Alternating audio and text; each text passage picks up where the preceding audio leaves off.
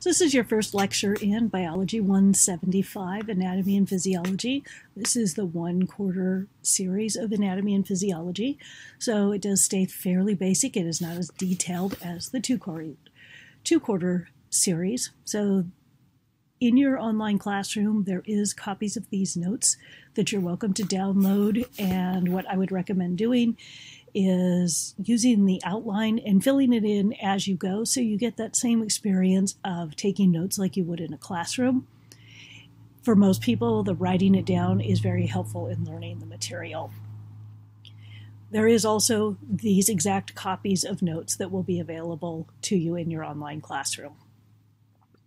So in this class, we look at anatomy and physiology. Anatomy is the study of structures, and physiology is the study of functions. So fortunately, we are looking at them together in here. It makes it a little bit easier. Anatomy by itself can be a lot of memorization. And so in here, we're going to actually talk about the functions of the things that you're learning. It gives you a little bit more reason to be able to remember their names. So when we look at anything that's alive, we look at its level of organization.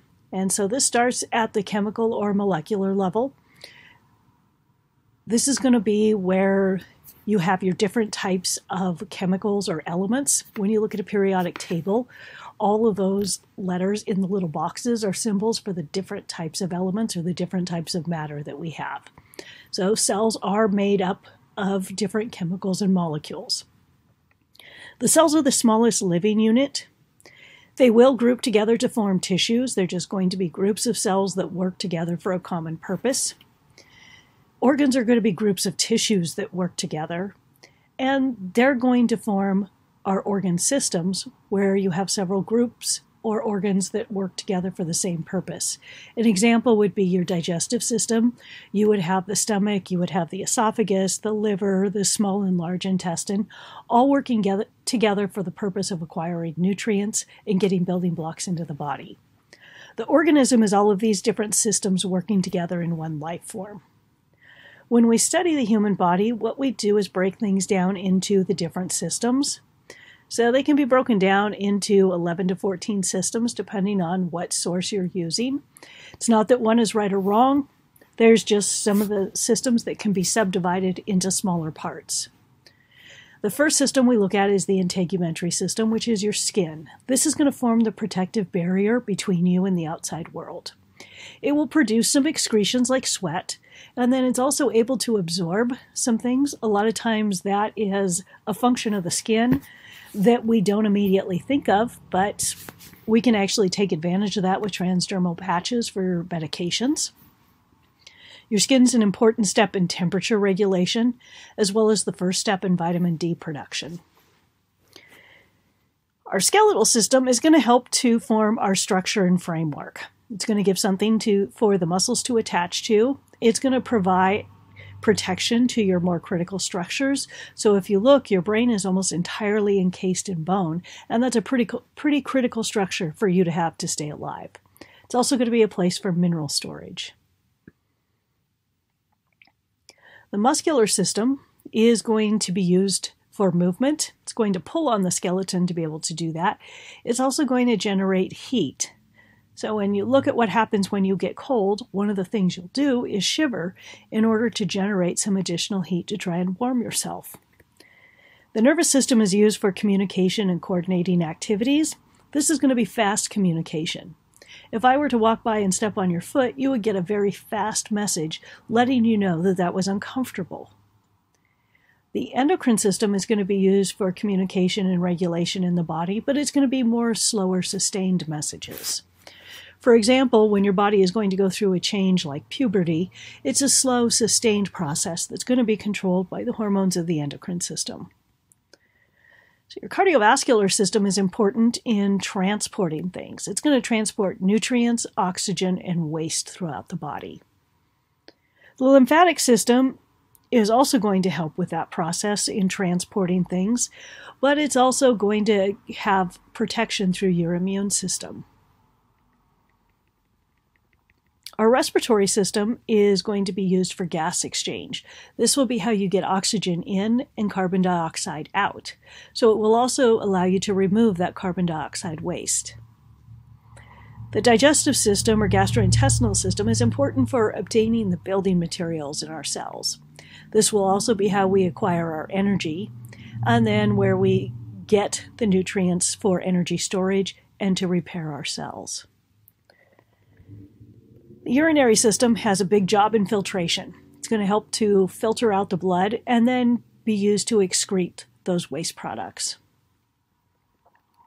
The reproductive system is going to keep the species going by reproducing new life forms. So when we look at characteristics of things that are alive, there are some common features we see. Whether or not something is black and white or is alive is not always as black and white as it may seem. So one of the things it will do is it's going to have metabolism, which is chemical reactions occurring in cells. Even things that are not alive will have chemical reactions. We just refer to it as metabolism when it's in something living. There'll be responsiveness to change. If something changes in the environment or internal conditions, the living organism is going to attempt to respond to that. There'll be movement. This can be movement of the arms and legs, or moving things within the body, or even within the cells. Living things are going to grow. Generally, they don't start out as full size. They'll start out smaller and progress from there. There will also be differentiation and specialization of the cells. As the organism proceeds from being a single-celled organism onto being a multicellular organism, some of those cells are going to take on specialized roles. For example, you have liver cells, you have skin cells, you have kidney cells. Once they have these specialized roles, that's where they're committed to spending their life. You can't take liver cells and put them on your skin and expect them to function there. Living things will also go on to reproduce. So one of the things living things like to do is have homeostasis. It's the attempt to maintain a consistent environment. It's going to do this through feedback loops or feedback systems that are going to regulate what's going on in the system and then respond from there. It's going to do this through the use of receptors, a control center, and an effector. Your receptors are going to detect the change going on in the environment. The control center is going to process that information and decide how does the body need to respond. And then the effector is going to carry out the change that was determined by the control center. Most of the time, that control center is going to be in your central nervous system. An example would be like the thermostat in your house. If it gets too cold, it's going to turn on the heat. If it gets too warm, it'll turn on the air conditioning. In this picture here, we have an example of thyroid hormones. So T3 and T4 are the body's thyroid hormones. If they are too low, it's going to send a message triggering the hypothalamus to produce TRH and the anterior pituitary to produce TSH and stimulate the thyroid to produce more. If they're too high, it's going to send a message to the anterior pituitary saying you need to shut this down. Send less TSH so that the thyroid will make less of the hormone. So negative feedback loops are by far the most common. It's attempting to reverse a change in the body so that it can keep things consistent. Occasionally we do run into positive feedback loops. These are going to reinforce changes occurring in the body. So we only have a couple of examples with these. The first one would be during the labor and delivery process. If we don't intensify the uterine contractions, the fetus is never going to come out and you're not going to have the baby. The other one is in blood clotting. If you spring a leak in the system, you need to have the blood thickened to form a clot. If that doesn't happen, the body will continue to lose blood. In anatomy and physiology, it's important you become comfortable with the anatomical terms. I would recommend starting to use them as part of your everyday language. You want them to be able to be used just like you describe something as being up or down, right or left.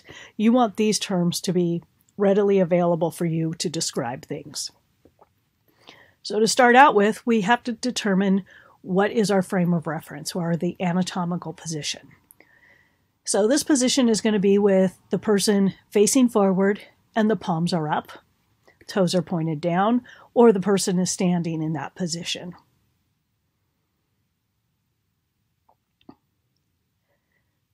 So when we're talking about things being up and down, we would use the term superior or inferior.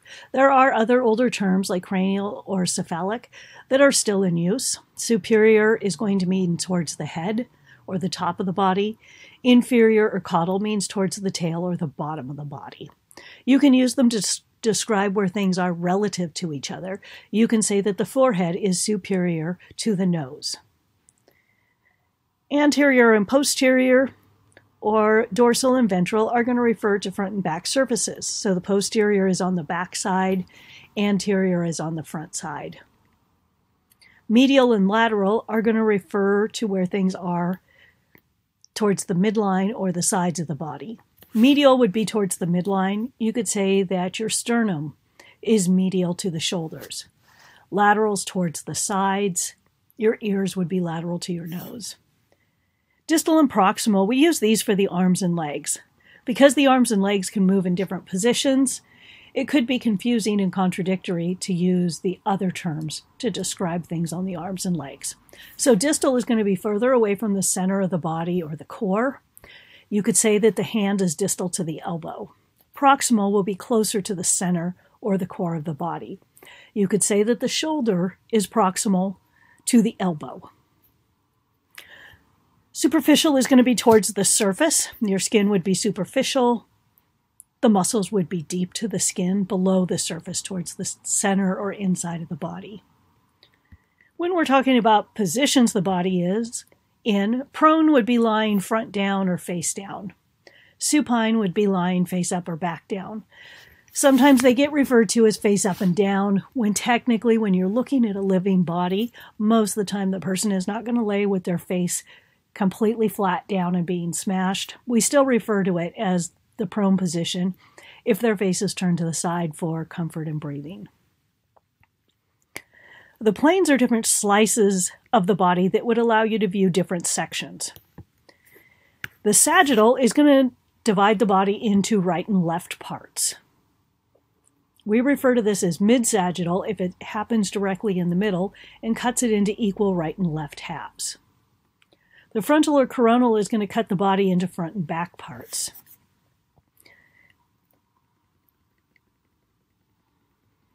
And then the transverse or horizontal is going to cut the body into top and bottom parts. So we can see these in these pictures here that it cuts in the X, Y, and Z axis. This is important so that if you're looking at an image, you know what frame of reference the person is looking at something from. It just helps with clear communication. And when you're working in healthcare, it's really important that if you're describing a part of the body that has an issue, that everybody involved in those decisions is aware of what body part we're actually talking about. So inside, the body has different cavities that we can divide these up into dorsal and ventral cavities. The dorsal cavity is going to contain the brain and the spinal cord. This may seem a little bit weird that the brain is in a dorsal cavity, but it has to do with embryological development. The posterior tissues folded over on themselves to form the brain, so they're contained in the same set of membranes or cavities. So the cranial portion contains the brain, and the vertebral portion contains the spinal cord. For the ventral cavities, we can divide these up into the thoracic and abdominopelvic. With the thoracic, this is going to contain the heart and lungs. It's the structures within the rib cage. The abdominopelvic, the abdominal area is above the pelvic bowl. This is going to have a lot of your gastrointestinal organs in it. The pelvic is within the bowl of the pelvis. It's going to have gastrointestinal structures as well as some of the reproductive organs. The mediastinum is a specialized space that's between the lungs. This is where the heart and the blood vessels are going to sit. So when we look at the abdominopelvic regions, so the spacing on this is a little bit off on the document that I'm using to open this. The spacing is more normal in the notes that you'll actually print out. So in the abdominopelvic area, we can divide this up into different regions so that if you find a mass or a lesion on somebody and it's on the abdominal pelvic area. This helps you be able to narrow down where exactly you found it. So across the top, you're going to have the right and left hypochondriac and the epigastric in the middle. In the midsection, you're going to have the right and left lumbar and then the umbilical in the middle. And then on the lower end, you have the right and left iliac and the hypogastric in the center. So that system works fine, but sometimes you're going to have something you find be on one of the lines. So we also have another system of quadrants that's going to divide up the abdomen into 4 regions: a right and left upper quadrant and a right and left lower quadrant. An important thing to keep in mind when you're describing things on a body, you're describing it on the patient's body or the cadaver or the human that you are talking about. You're not describing it as the observer's frame of reference. You're talking about right and left on the person's body. Retroperitoneal is going to be behind the peritoneal membrane. So if you imagine an animal carcass being opened up and you remove all of the organs out of it, there is the shiny membrane that's lining that cavity. That's going to be your peritoneal membrane. The kidneys are located behind that. So they're in a separate category from most of those other organs. So here we're going to look at some basic chemistry to review. So your elements are the smallest unit of individual chemical makeup. Well, we can divide up the different elements into their subatomic particles. They're no longer going to keep the properties that went with that element. An atom is a single unit of one element. In the center, you're going to have the nucleus. It's going to have your protons that have a positive charge and your neutrons with a neutral charge. Around the outside, you have the orbitals or shells that are going to have the electrons that have negative charges. When we refer to molecules, a molecule is going to have more than one atom of the same element, where a compound is going to have more than one atom and they're going to be different elements. This is a little bit of a technicality that is not held to very strictly. We talk about water molecules all the time, but technically water is a compound because it's 2 hydrogens and 1 oxygen. When you look on the periodic table, along with seeing the different symbols, there will be some numbers in there. So one of the numbers is generally the atomic number. It's going to tell you how many protons are in the nucleus. Another number you commonly see on there is the atomic mass that will tell you the weight or the mass of an atom. And it's going to be in atomic mass units or Daltons. We use this other unit because they are so small that to use grams or milligrams makes awkward numbers to work with.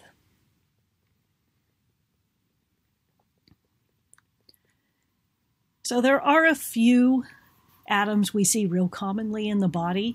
This is just to kind of give you some idea so you know the abbreviations that I will commonly use in the notes.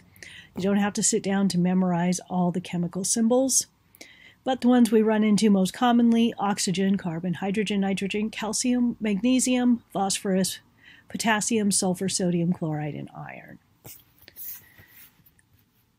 Free radicals are another important thing we see. They are going to have an unpaired electron, which makes them very reactive and destructive. These are neutralized by antioxidants. So vitamin A, C, E, and selenium are the most common, but there are many others. With antioxidants, it's important that we have a variety of them because different antioxidants will work on different free radicals. So free radicals can cause a lot of damage within the body, but they do also seem to be somewhat essential to trigger some of the processes to go on in the body.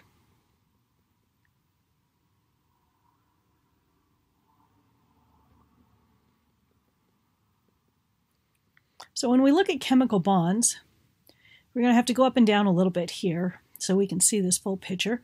The ionic bonds are created by the attraction of positive and negative charges. So when we look at different atoms, they have these different electron shells around them. The first one likes to have 2 electrons. The next one likes to have 8. The one after that likes to have 8. We generally don't use this model for things bigger than this. So here with sodium, it's only got 1 electron in this outermost shell. It's not even close to having 8, so it's going to be very aggressive at getting rid of that outermost electron so that it can have a full shell on the outside. When it does this, it's going to have a positive charge because it's gotten rid of one of the electrons but not one of the protons. Chlorine here has 7 in its outermost shell. It's going to very aggressively seek out getting 1 more electron to fill that shell. So when sodium lets it go, the chlorine's happy to take it and become the chloride ion.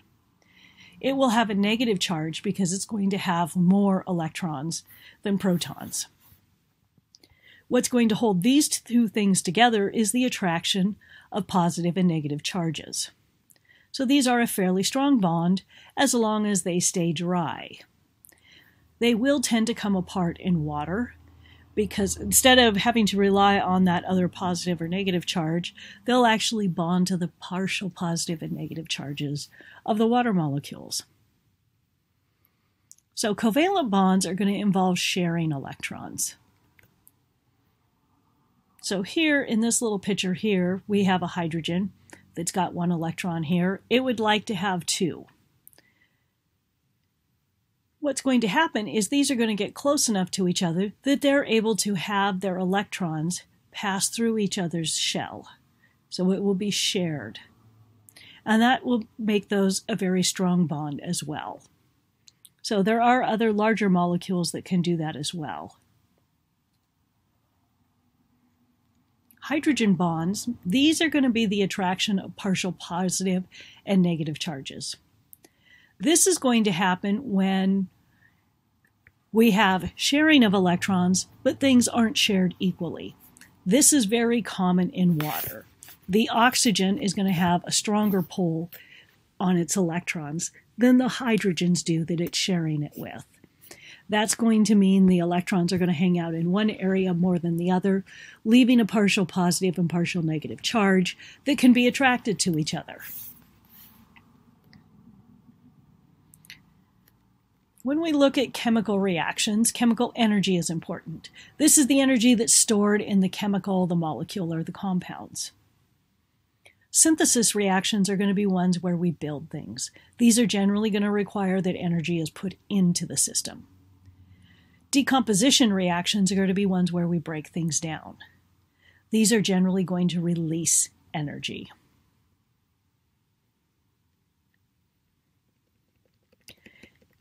Chemistry can be broken down into 2 main categories, organic and inorganic. Organic compounds are going to have carbon as the central molecule. Sometimes it's referred to as the chemistry of hydrocarbons, because hydrogen is frequently going to be bound to those carbons. With inorganic compounds, carbon is not the central molecule. Sometimes carbon is involved, but a lot of times it's not. It's only involved in a few cases of really small things like carbon monoxide or carbon dioxide. When we look at living things, water is extremely important. It's going to be a medium for the reactions to take place in. It's also going to participate in the reactions. If you look at baking, for example, sometimes you'll have dry ingredients that you'll mix together, and when you put water in there, it actually allows them to physically combine. It creates a medium for those reactions to take place. Water absorbs and releases heat slowly. This is important for us to be able to live at a variety of temperatures. It helps make our temperature more stable. It's going to require a large amount of heat in order to form a gas. So if you look at really large bodies of water like the Puget Sound, even though it will warm up a little bit over the summer, we don't have enough heat to significantly warm that body of water. It's never going to become a tropical ocean. Water also will act as a lubricant in the body.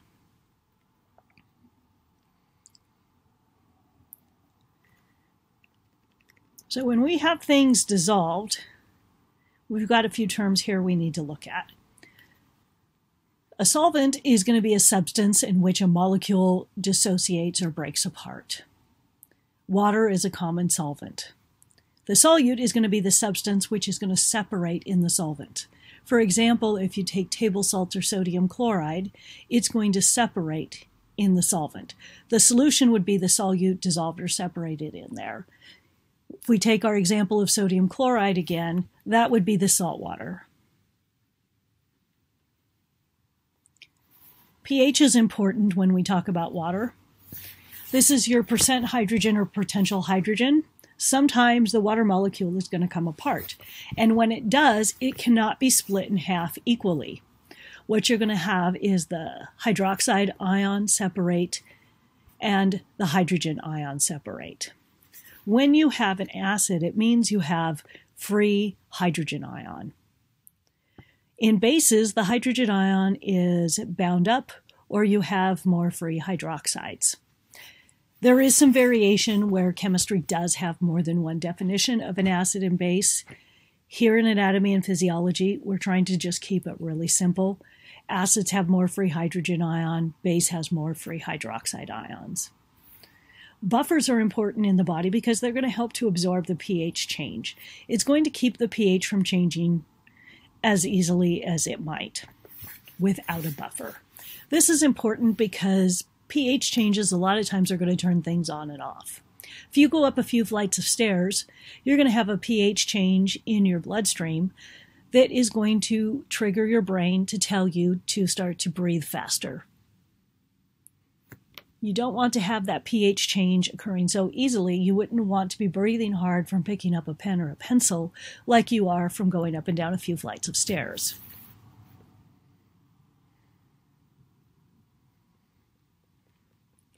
So looking at some of our bigger molecules here, first one are the carbohydrates. There's an example of a glucose molecule here. These are used for energy. So a simple carbohydrate is one that's broken down more easily, where complex carbohydrates are more difficult for the body to break down. Saccharide is a term that means the carbohydrate. So a monosaccharide just has one sugar molecule. Disaccharides have two. Polysaccharides have many. In general, polysaccharides are going to be more complex and more challenging for the cells to break down. Lipids are fats. These are used for energy storage.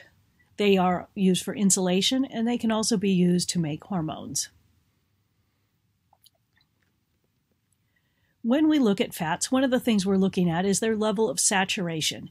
How many hydrogens are attached to it? So here in this top fatty acid chain, it's saturated.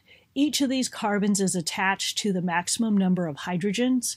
There are no carbons with carbon-carbon double bonds.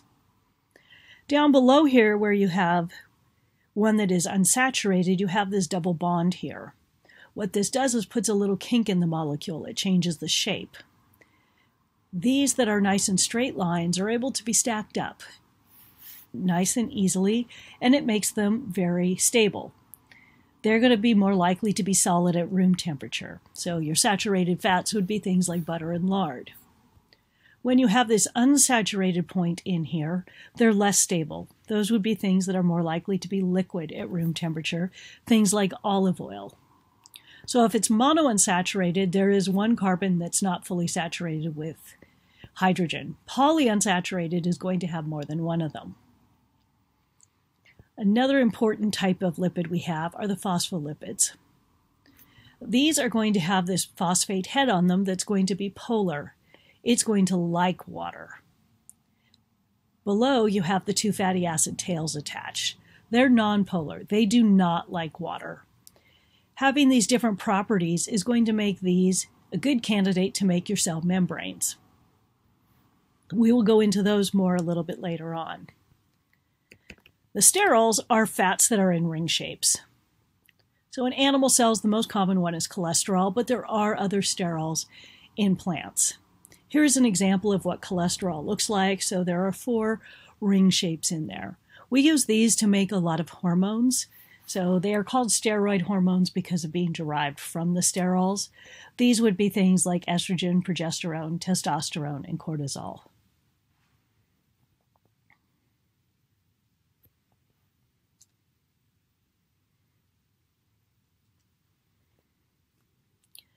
So proteins, these are what the the body likes to use to make structures.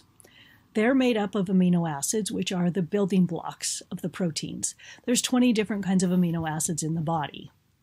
They're all going to have a carbon in the center. They're all going to have this hydroxyl group, the carboxyl group on one side. They'll have an amine group on one side, a hydrogen on one side. And the only thing that's different on all 20 of the amino acids is what is put in the place of R. So peptides are going to be your amino acids in a protein. If you have a polypeptide, it's multiple amino acids.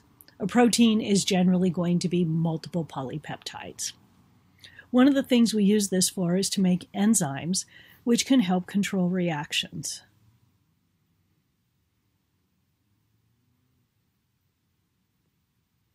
Another place that we're going to see these is deoxyribonucleic acids.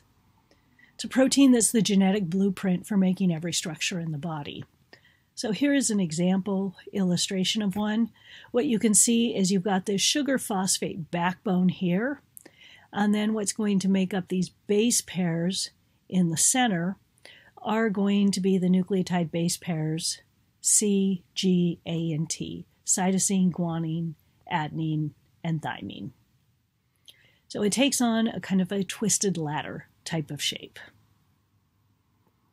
So we say that it is a double helix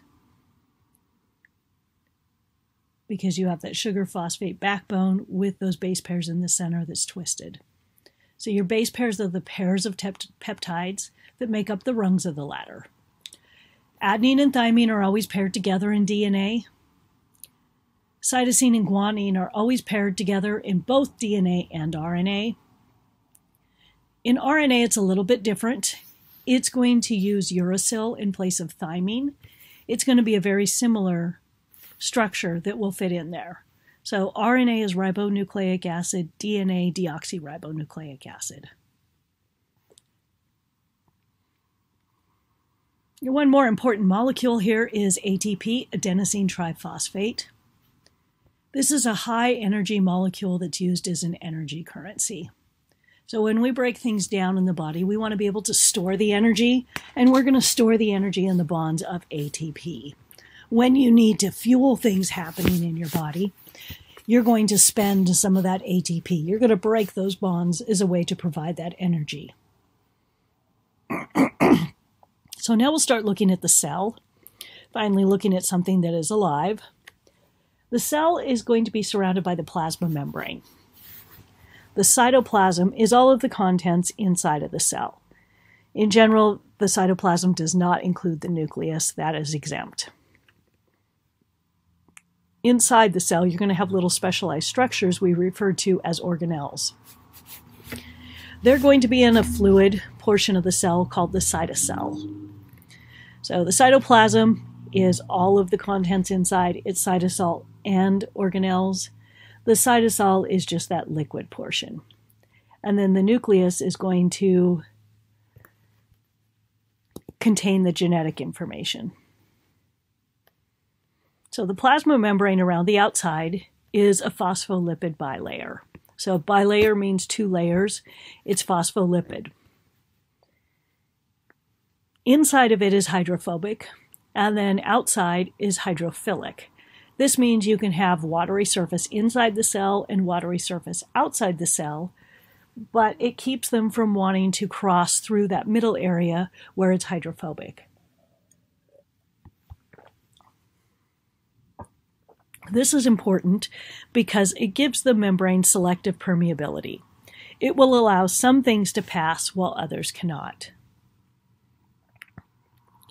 In addition, the cell membrane is going to be important for identification. The cell will have markers on there that will identify what kind of cell it is, what species it belongs to, even what individual it belongs to. This allows them to communicate with other cells. So when things go to cross the membrane, this can happen a few different ways. With passive diffusion, things are able to cross through the membrane. It can cross anywhere, and no energy is required. So passive tells you that no energy is required. Diffusion means it's going to move from an area of higher concentration to lower concentration. It wants to be able to spread out. With passive transport, again, it's a passive process, no energy is required, but transport's telling you that it needs to happen at a specific location. There's generally going to be a protein that's going to be a site where things are able to cross. With active transport, energy is going to be required. It has to cross at a specific location, and the cell is going to have to expend energy for this to happen. Generally, this is going to be moving across a concentration gradient, and that's why it's going to have to expend the energy in order to do that. When we talk about the concentration of something, we're looking at how much of that substance is in a particular volume of fluid or space. The more concentrated, the more of the substance you have. For example, if you had 2 equal-sized glasses of water, in one of them you put a spoonful of sugar, in the other one you put a cup of sugar, the one with a cup of sugar is going to be more concentrated. Osmotic pressure is the pressure of water. Water is going to want to be equal on both sides of the membrane.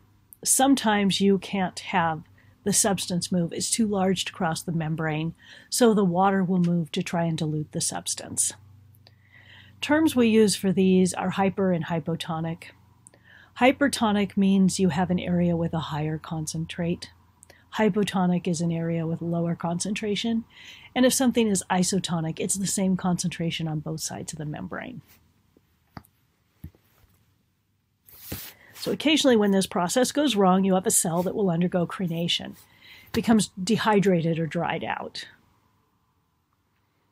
Likewise, if a cell is put in pure water, you're going to have water rush in and it will burst.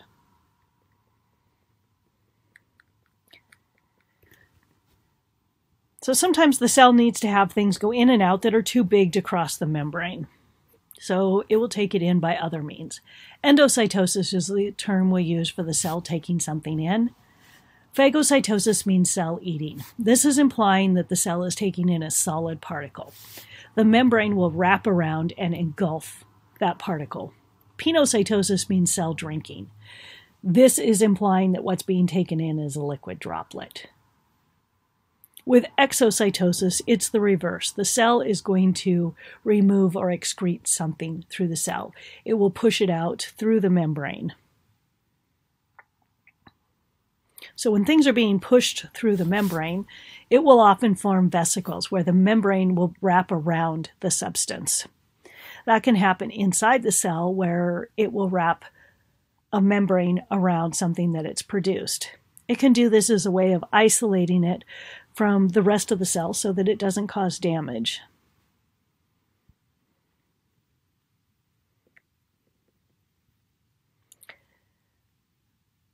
The cytosol, this is that liquid portion of the cell. It's the same stuff as the interstitial fluid. It's mostly water, 75 to 90%. It will also contain some solids, things like glucose, various amino acids, lipids, ATP, and waste products. The cell has a cytoskeleton. This is going to provide support, structure, and roadways in the cell, and it will have different size fibers that make it up.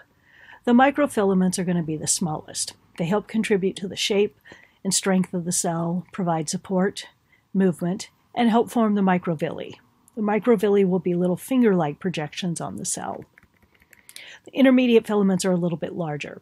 They help to hold the organelles in place. You're going to find these in areas with a lot of tension and stretching. If you're going to do phagocytosis of something and you're going to stretch out part of the cell, you're going to need to have some reinforcement fibers in there so you don't just lob off part of the cell. The microtubules are the largest of the fibers. They're also going to contribute to cell shape and movement of the organelles. They'll help in forming cilia and flagella, and also in moving secretory vesicles. The centrosome is a little structure that's going to make the centrioles. This is not a well understood structure, but we do see it used in cell division, and it's going to help in stretching these fibers across the cell to pull the cell apart. So cilia are multiple little hair-like structures on the cell that are going to be used for movement. This would be more of a crawling movement. They're going to work more like oars with a power and recovery stroke. If the cell is anchored, they can also move mucus across a cell, such as in our trachea. The cells aren't going up and down, but they will pull mucus across the cells. The flagella is a whip-like tail. That's going to propel the cell. Common example in a human cell for this is sperm with their swimming-like motion. Our ribosomes are going to be the organelle involved with protein synthesis. We're going to go more into that process a little bit later on. The endoplasmic reticulum is a membrane network inside the cell. It's very extensive. Some of it is considered rough ER, or endoplasmic reticulum, because it's going to have ribosomes on the surface, giving it a rougher appearance. This will be involved with making secretory proteins and membranes. A lot of times these secretions can travel through the endoplasmic reticulum. The smooth ER does not have ribosomes on the surface. This is more involved with your fatty acid and steroid secretions. The Golgi apparatus, this is used for packaging and modification of secretions. You have the individual cisternae or the pancake layers of the Golgi. So things will come in one side of the Golgi, and they will exit out the other side, being packaged and modified. Lysosomes. Lyse is something that's going to cause a cell to burst. Some or soma means cell body, so these are enzymes to lyse cells. Sometimes the cell will do autolysis with this, and this may seem like an initially contradictory thing for a cell to do. Why would it want to kill itself? There are times when it's important for cells to kill themselves and be able to recycle the material. So failure of this to happen can actually be behind autoimmune diseases if this doesn't happen with some of your immune cells, or when cells should be degraded and they aren't, it can potentially lead to some cancers. Peroxisomes, these are going to contain hydrogen peroxide. So your mitochondria, these are the powerhouse of the cell. This is where energy production is going to occur. The more of these you have, the more energy your cell can produce. So the nucleus is surrounded by the nuclear envelope or membrane.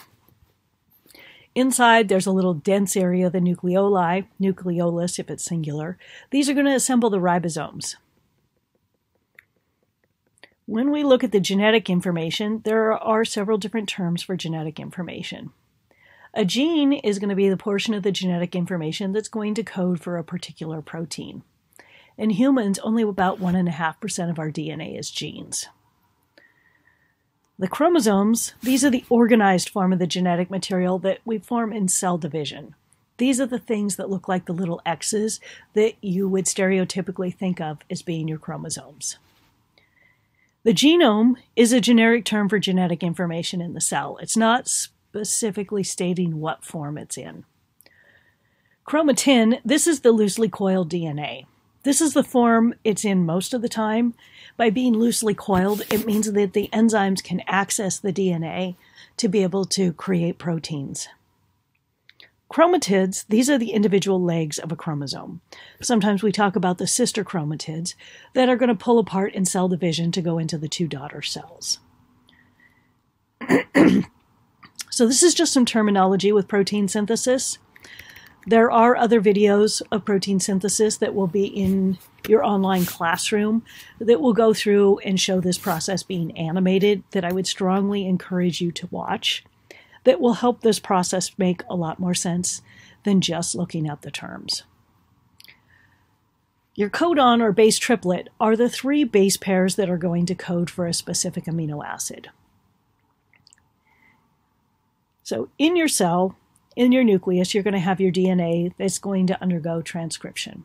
Transcription is the process of using that DNA as a template to make an RNA in the nucleus. We want to make this RNA because that DNA is very valuable. We want to keep it safe. If you make an RNA, it's like sending a working copy out to the cytoplasm for the workers to read. The workers are going to read it doing translation. these are going to be the ribosomes. They're going to use that to make a protein. When they do, it's going to be read in base pairs of 3 that are your codons. So this table here, this codon table, is what allows you to be able to read this. Your first base pair is going to be here on the left side. So if you start with AUG, you find an A. Across the top is the second base, so that would be U. When you bring these two together, it brings you down to this box. You can find the third base over here on the right, or there is only 4 to choose from here. We'll tell you AUG is going to code for methionine. So we use that example, and it's in red here because when you're reading the genetic code, we always start reading at the first AUG. So next example would be if you had CCG. First one is C, second one is C. You bring them both down, it brings you to this box. Here you've got CCG, that's going to code for proline. That would be the second amino acid in the order of the protein. If you had CGA, come C here, G here, A over here, that would code for arginine. So we would go along reading these in sets of 3 until we come to a stop codon. There are 3 of them that code for stop, UAA, UAG, and UGA. I like to think of it like when you read a sentence, you always start at the first capital letter. That's your AUG. You know you've gotten to the end of the sentence when you get a punctuation mark, period, question mark, or exclamation mark. That's what these are like here for reading that.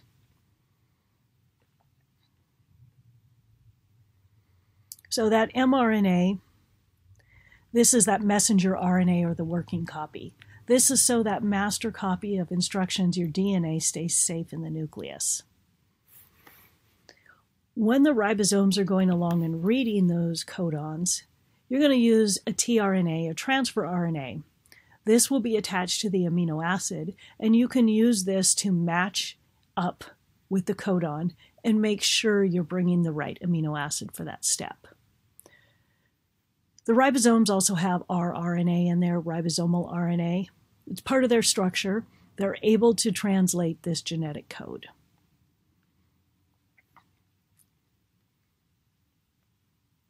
When you get ready to read a gene, you have all these different genes in your cell, but we need to be able to regulate which ones are read at any given time. If every cell has the potential to make every single structure in the body, that would be like saying to your fingers, go ahead and produce saliva.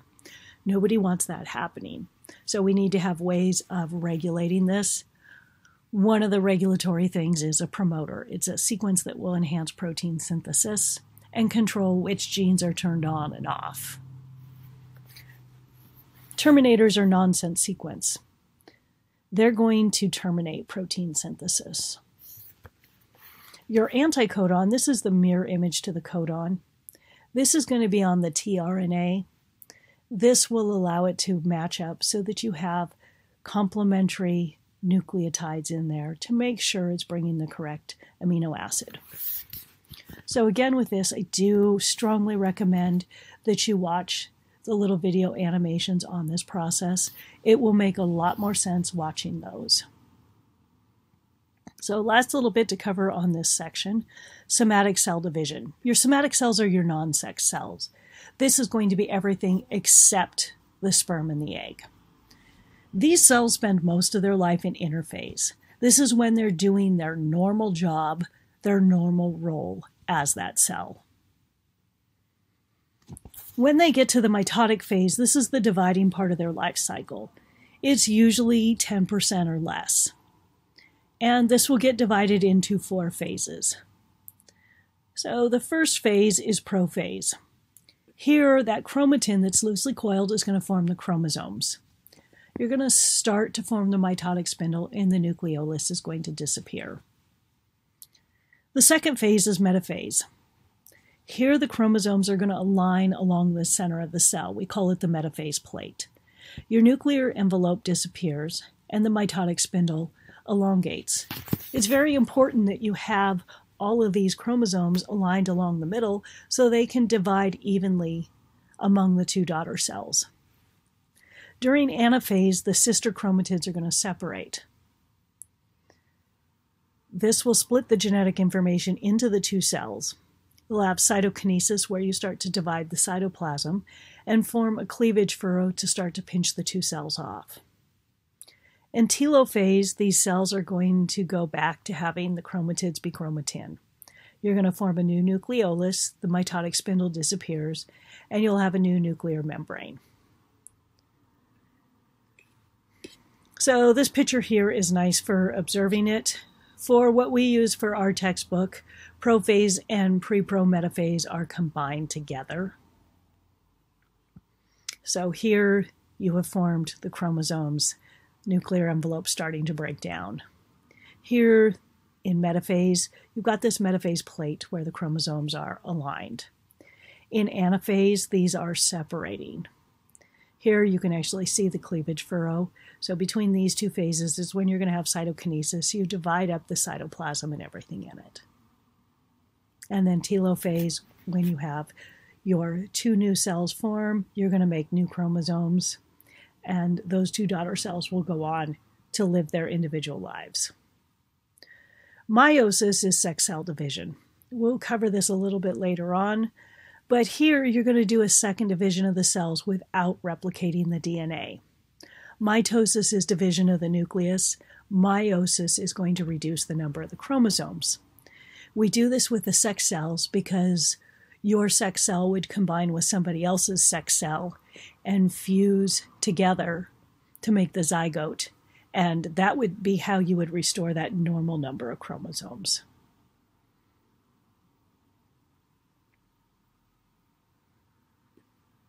So that's going to be the end of this first lecture.